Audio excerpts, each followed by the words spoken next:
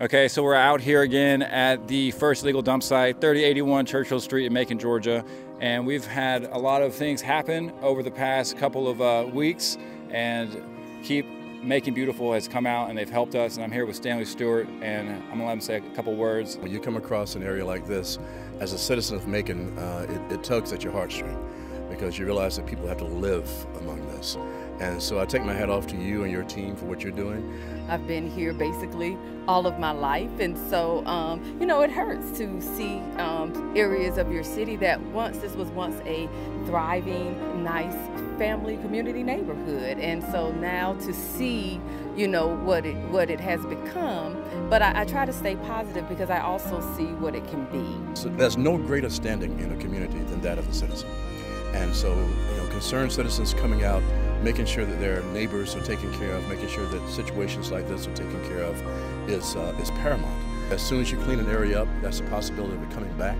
But hopefully we can devise a plan citywide that can kind of deal with this, whether it be cameras, whether it be better patrols, concerned citizens making their hearts and minds known. All that collectively, I think, can kind of cut down and roll back the numbers of this illegal dumping here in Macon. Yes. And Garrett, if I may add this, you got a young man right here standing to the side here. I don't know if he wants to get in the shot or not, but I mean, this young man, is doing a good job coming out here today, helping to clean up. But at the same time, he shouldn't have to be worried about a situation like that. 100%. So, 3081 Churchill Street. This has been the first dump site location. It has been a project. It has been ups and downs.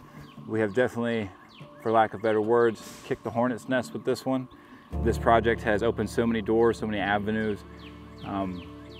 My team and I, we have collected 40,000 pounds for us. And the city came out after we met with Mr. Miller, and they collected probably another 30 to 40,000 pounds of trash with their boom trucks, so not even including tires.